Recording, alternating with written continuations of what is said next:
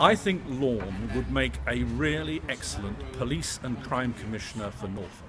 He has the experience, he has the knowledge, and he would deliver for those of us living here in Norfolk by holding the police to account and by looking after all the things that worry us locally, like the rates of crime, vandalism, but also above all else to make certain that we are being delivered police work financially that is sound and secure.